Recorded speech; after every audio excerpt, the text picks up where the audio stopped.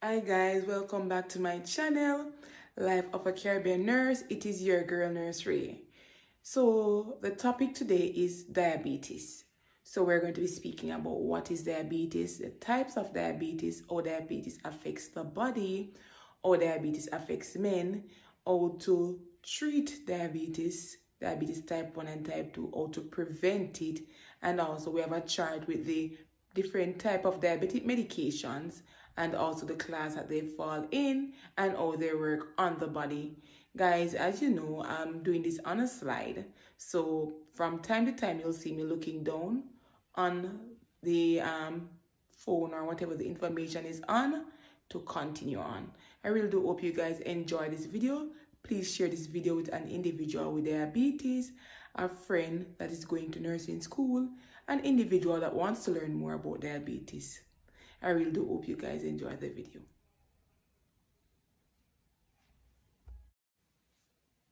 What is diabetes? Diabetes is a metabolic disease that causes the blood sugar to go either high or to go low. The hormone insulin moves sugar from the blood into the cells to be stored as energy. With diabetes, basically now, the body either does not produce enough insulin or the body cannot effectively use the insulin that it produces. We go again. With diabetes, the body either does not produce enough insulin or it cannot effectively use the insulin that it produces. So types of diabetes. So there's type 1 diabetes, there's type 2 diabetes, there's gestational diabetes, and there's pre-diabetes. Type 1 diabetes, basically, the body does not produce enough insulin. So in type 1 diabetes, the body does not produce enough insulin. In type 2 diabetes, the body becomes insulin resistant and sugar builds up in the blood. So in type 2 diabetes, the body becomes insulin resistant and sugar builds up in the blood. Gestational diabetes. Gestational diabetes is high blood sugar during pregnancy. This basically occurs when placenta produces insulin blocking hormones that causes this type of diabetes. So gestational diabetes is high blood sugar during pregnancy. This is caused by the placenta producing insulin blocking hormone that leads to this type of diabetes. Pre-diabetes. In pre-diabetes, the blood sugar level is higher than normal, but it's not high enough to be diagnosed as diabetes. So in pre-diabetes, the blood sugar level is higher than the normal reading, but it's not high enough for the individual or for a patient to be diagnosed as having diabetes.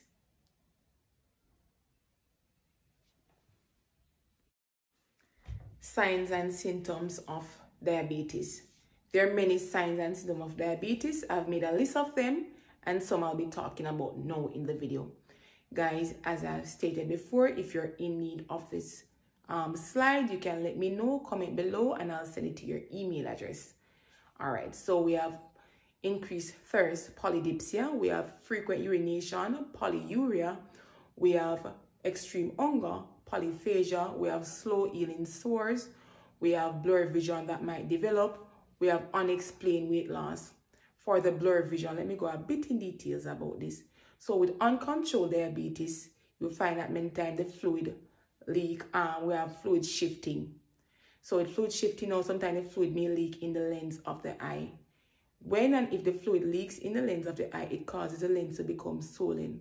Once the lens becomes swollen, the shape of the lens will change. And when there's a change in the shape of the lens, you're going to find that it's harder for the eye to focus.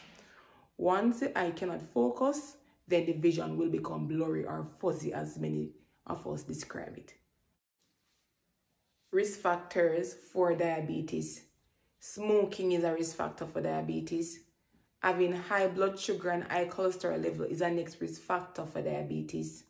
Being inactive is a risk factor for diabetes, meaning you're not exercising, you're not moving regularly, just don't eat, watch TV. Being overweight is a risk factor for diabetes. So because usually They say the more fatty tissues the body have, the more resistant it is to insulin. Your family history puts you at risk for diabetes, meaning if your mother is diabetic, your father is diabetic, your grandparents were diabetic, you know you're going to have to watch yourself, ensure that you're eating properly, you're exercising, because it's a risk factor for diabetes. Ethnic group. So you find diabetes is most common in African American, Native American, Hispanics, etc. So those are also risk factors for diabetes. How does diabetes affect men? Diabetes can lead to erectile dysfunction in men, decreased sex drive, and poor muscle strength. You might be wondering, how does diabetes cause erectile dysfunction? Erectile dysfunction basically means that their penis might not be able to erect during sexual activity. All right? So this can stem from damage to the nerve and the blood vessels caused by poor long-term management of their blood sugar. So you find that the diabetes is uncontrolled, meaning they're not taking medication, they're not exercising, they're not doing what they ought to do to prevent the disease that they know have from affecting them in a negative way. It's there still, but it's being controlled. So they're not doing what they're supposed to do to control it. So you find that it starts to damage their nerve and their blood vessels, leading to erectile dysfunction. It can also cause urological problem. So you find that they have urinary incontinency. They can't control their urine. They can't hold it before they go to the bathroom. They might end up people themselves. Even after using the bathroom, you might find they have local dribbling. So there is still a bit of urine coming out of the penis. It can also lead to UTI, urinary tract infection. How does diabetes affect the body? You have the microvascular complications of diabetes, and you have the macrovascular complications of diabetes. Microvascular complications, it can cause retinopathy. Retinopathy basically is damage to the eye. Pathy means damage. So anywhere it's the word pathy, remember it means damage. It can cause nephropathy, damage to the kidney that can lead to even chronic kidney disease. It can cause also neuropathy, damage to the nerves, right? It can cause cerebral vascular disease that can lead to a stroke.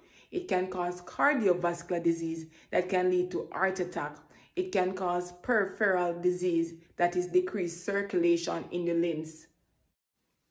How to help prevent diabetes? Cut down on sugar and refined carbs. Refined carbs are basically the carbs that the fiber and the bran have been removed from. With refined carb, it breaks down in the body a lot faster than carbs that have fiber and bran in it. So with refined carbs, basically it's going to lead to the blood sugar level building up faster because there's no fiber or no bran in it to make the body take it local time and break it down. It breaks down fast. So the blood sugar level will go up faster and easier. Work out more. So do a lot more exercise. Exercising a lot will allow the blood to flow a lot easier through your body too. You can also practice to drink water as your primary beverage. Quit smoking. Weight loss activity. Remember I was saying earlier in the video that with fat, when a person is fat or obese, right? Fat can cause insulin resistance. So losing weight goes a far way with diabetes also. All right. How to control diabetes. We're going to start with how to control diabetes type 1. Remember in the initial of the video, we stated that diabetes type 1 occurs because there's not enough insulin being produced within the body. All right, so the main treatment for diabetes type 1 is insulin. We're going to be speaking about 4 different types of insulin, right? So we have the rapid acting insulin, we have the short acting insulin, we have the intermediate acting insulin, and we have the long acting insulin. The rapid acting insulin, the brand that we use at our hospital most commonly, is a Humalog.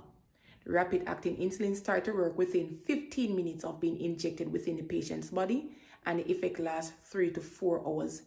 The short acting insulin, our brand that we use at our hospital, is Humulin. It starts to work within 30 minutes of being injected within the human body, and its effect lasts 6 to 8 hours. The intermediate acting insulin, a brand that we use at our hospital, is Humulin NPH. It starts to work 1 to 2 hours of being injected within the human body, and its effect lasts 12 to 18 hours. The long-acting insulin, a brand that we use at our hospital, is Lantus.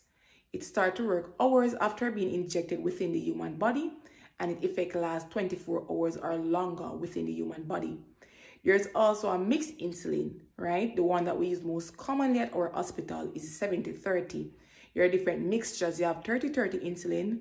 You have different mixtures of the mixed insulin. However, 70-30 is the one that we use. This is a mixture of the intermediate insulin and the rapid acting insulin.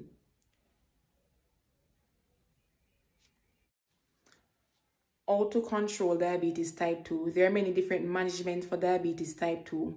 One of the management is, number 1, you have lifestyle changes, you have medication, and you have insulin injections too. Lifestyle changes, basically, all right, 1, you're going to start eating better dieting practices. So you cut down on the refined carbs, you cut down on a lot of sweet food that you normally eat. You increase your intake of water. You start exercising more. If you're a smoker, you take a little time and quit smoking. And also portion sizing. So you're not going to take one big whack of food. You portion size the food. There's a lot of individuals that don't understand how to portion size. So their dietitian at different hospital, you can go and speak to your private practitioner. Have him refer you to a dietitian that will help you with portion sizing and choosing food that you as a diabetic individual can eat. That's very important. All right, we are going to go now to a table basically that I got offline. I'm going to also reference it that you guys can go back to it and see. This table basically gives you an idea of a different pure medication. Pure meaning pill tablets that an individual or a diabetic patient takes, and how it actually works with the patients. All right, so this slide that you're seeing, the table that you're seeing, that's for nursing students or any individual that is interested in reading it. So basically this table tells you the type of drug, how they work, an example of these drugs. Just like how with blood pressure medication, you have different category. It's the same thing when come on to anti-diabetic medication, right? You have different category of the medication. It tells you how they work on the body, and also the type of medication that comes under each category. So as I said, if you want the slide, you can get the slide and you go and look at it more in details. Hi guys. So I hope you guys liked the video that I just did a while ago. Remember to subscribe to my channel, tell the other individuals about my channel, The Life of a Caribbean Nurse, so they can also subscribe and share the goodness. While you're learning, I'm also relearning and remembering things, so it's helping not only you, but it's also helping me. Comment below what else you want to see, educational videos, and I'll try my best to post accordingly. So as you know, the educational videos are once per week.